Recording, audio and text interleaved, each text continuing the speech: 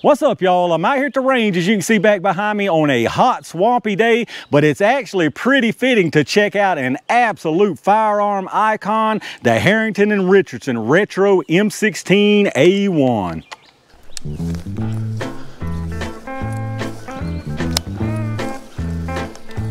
Jungle war, jungle war, fighting, swearing, sweating, dying, jungle war. This jungle war is taking the lives of many brave true lads who march away from the USA, left home and mom and dad.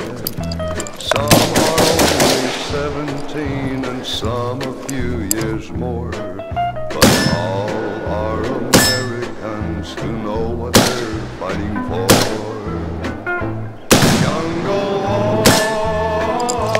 Jungle war, fighting, swearing, sweating, dying, jungle war. When will there be an end to all this fighting, war and strife? When will our boys return to live a full and measured life? But till that day our boys must die, and we'll keep sending more. There's no way out, we've got to stay and win this jungle war. Jungle war, fighting, swearing, sweating, dying.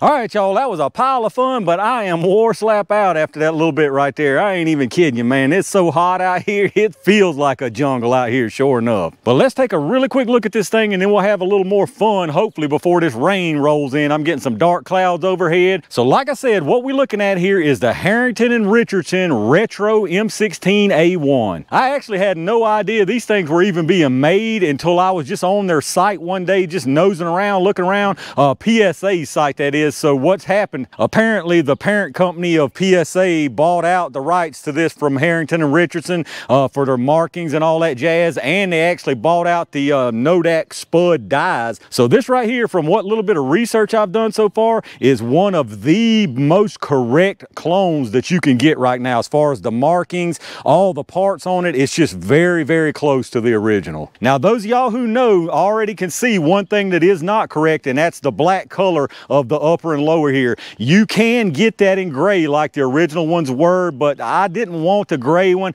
only because the couple that I've seen, they didn't quite exactly match, and they had like a bluish tint to it, and I just didn't want to take a chance of that. I figured the black was a really safe bet, and I'm glad I went with that because it's really, really nice looking. Not only that, but when these things were sent back in their gray state to be rearmored, a lot of them were sent back in black anyway, so that doesn't bother me one bit. So like I said, M16A1, obviously chambered in 5.56 by 45. This is one of the most iconic rifles in existence. There's a long, long history on this. I'm not going to get all into that because it is very long, but it is absolutely very, very interesting. So take a look at that if you're interested. But this M16A1 is basically the successor to the M16 or the XM16E1, I believe it was called. One of them was for the Air Force, the M16 without the forward assist, and then the XM16E1 did have a forward assist, but those two were exactly the same. This is, like I say, the successor to those. Now, if my info is correct, I believe this A1 version was manufactured from 67 to 82,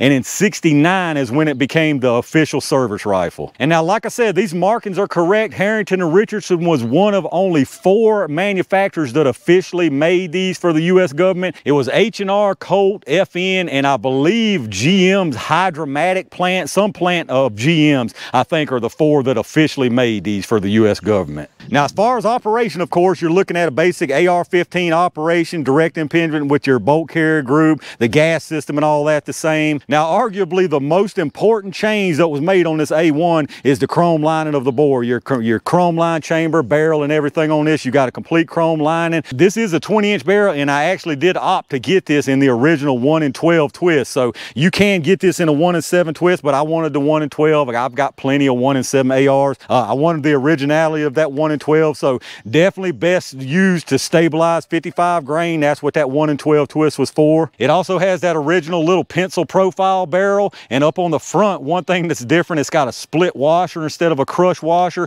and it's actually got the full bird cage, whereas you know on the A2 they moved to where you don't have any slots on the bottom. You got your A1 front sight and gas block with the bayonet lug on it. Came with the sling swivels attached, and they are rubber coated like the original is supposed to be. Also, I should probably mention that all the markings that are supposed to be on the barrel are there, and the bolt carrier group, so all the markings are correct on it if you care about that. Obviously, you got that A1 triangle style handguard, which is just absolutely a vibe on this thing. I love that. And of course, speaking of vibe, if a carry handle don't give off a vibe, I don't know what does. This is one of the main reasons people absolutely love these retro style rifles like this. That carry handle is just absolutely iconic. Again, you got your M16A1 markings here, your fire control group with the safe semi and the wide open there. Flipping it around to the other side, you'll also notice no brass deflector. That didn't come in until the A2, and it has a forward assist with the teardrop style button on the back of it. Another change that was made with the A1 was the inclusion of all this ribbing here to keep you from accidentally dropping your mag. As far as the sights, I believe I already mentioned you got the A1 adjustable for elevation post in the front, and then on the back you've got a dual flip up aperture there with adjustable windage. The rest of your furniture, as you can see, you got an A1 style handle, so no finger groove there, and then an A1 stock. And this one actually does not have the trapdoor, because during this period where H&R was making these did not have the trapdoor on the A1s. So all I've done with it so far is I picked up this sling. This is actually a USGI issued sling from the correct period. And then of course, as y'all saw in the little opening, if it makes it in through the editing, I also picked up a bayonet for it. All right, y'all, let's send some more rounds down range. I got everything I'm running today is 55 grain. It's gonna be X-Tac or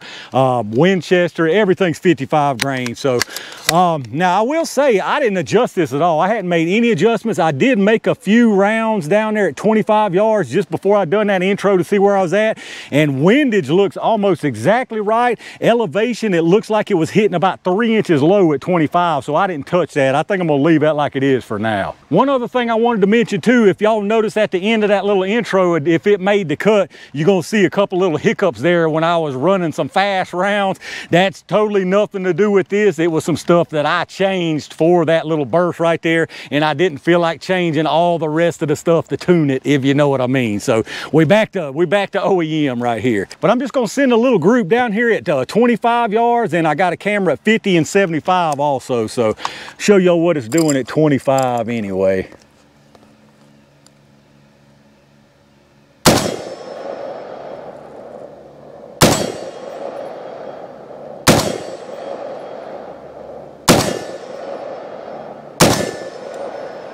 All right, I think those are right on the money right there.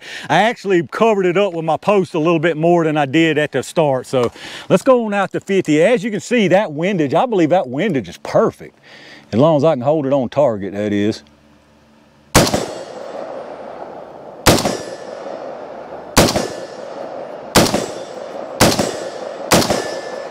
I mean, this thing's a laser beam, y'all. And with just iron sights, I mean, you can't complain about that right there. Let's go out to 75. Running out of room here on my table. I really should turn this bag, but we're gonna go with it.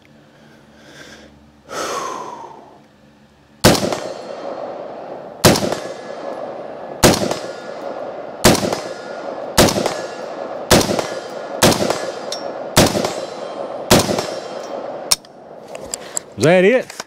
Notice I'm not getting the last round bolt hold open. I did on the first few mags that I run on that little intro, but for some reason I'm not getting a hold open anymore. I don't know what that's all about. All right, y'all, let's take us a boom boom break. I'm gonna break the immersion here just for one round. I'm gonna use this P mag, just see if I get a bolt lock open on this last round here. And I can tell I probably already am. That bolt release was a little tight on that last mag too, and that was really nice and smooth, so it's probably that mag. See what we get, if we can get that boom boom from here, y'all.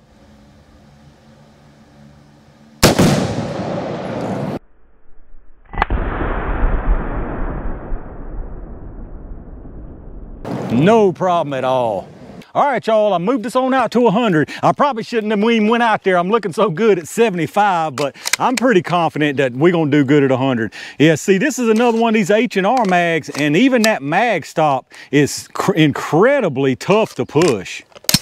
See, without it, it's easy. So I don't know what's up with that. It's something to do with these mags, I guess. Let's give it a good slap. I bet it's not gonna hold back on the last round either. Something's funny with the mags for sure. Let's see what we can do at 100.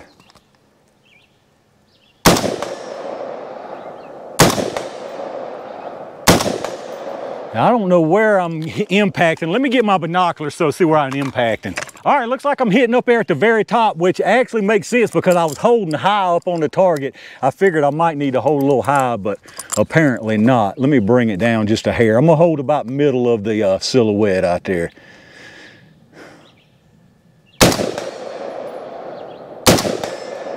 All right, let's see where I'm hitting now. I want to try for them rounds, but I want to see where I'm impacting first. All right, looks like I'm a little bit low out there now, so I'm going to split the difference. I'm going to try for that left side round down there.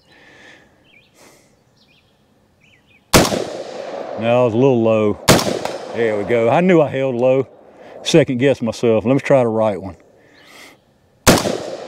No, low again.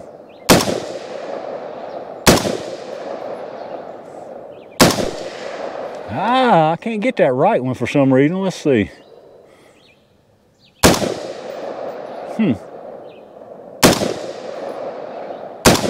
There we go. I was actually holding high. I'm faking myself out. Let me go back to the silhouette.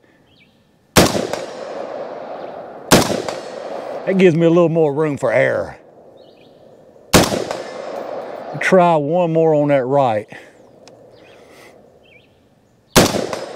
Yeah, I got it now. There we go. Let's go back to the left. Back to the middle. Oh, that was it, wasn't it? Yeah, I didn't get no hold back. See, I'm not getting a hold back at all. It's not pushing my bolt hold back up far enough or something. Or it's holding it, it's catching it. Something's a little weird with those mags. All right, let's pop us a few bottles, y'all. I was looking at these H&R mags and I know exactly what's wrong with those things. This right here needs to be shaved down a little bit. My bolt catch is dragging on this thing and it's making it really tough to move. So I'm gonna try one of these ASC mags and see if they lock back.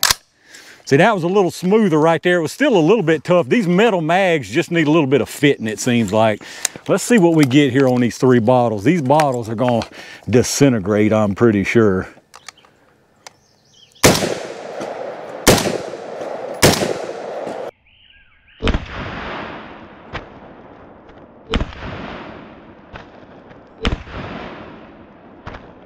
Well, not what I thought. It's moving so fast, it just zipped right on through, I guess. Sure enough, them things just zipped right on through. Now, they left a pretty good hole on the back side, but I got us one spiced up here. Let's see if I can hold over just enough. This is gonna be tricky, y'all. Let's see if I can get lucky.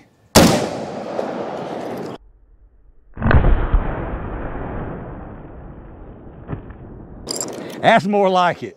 I think I'll empty the rest of these at 25 to see if this ASC mag holds open. Is that what it is? ASC? Yeah, ASC. About 50-50 on this one holding open. It feels a little funny too.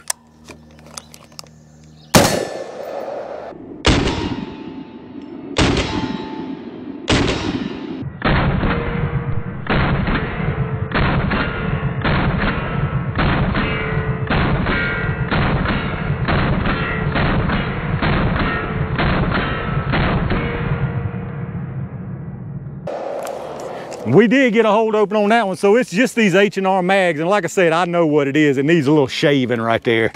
All right, y'all, let's send us one last rumble through this jungle.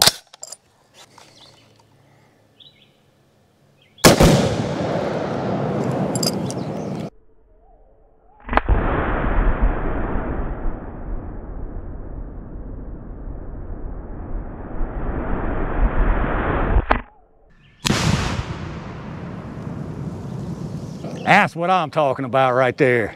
All right, y'all, I'm wrapping it up right there for what was an awesome time out here with this H&R M16A1. I had an absolute blast out here with this thing. That intro was a ton of fun. Hopefully I can get it edited up good enough where it looks as fun as it was.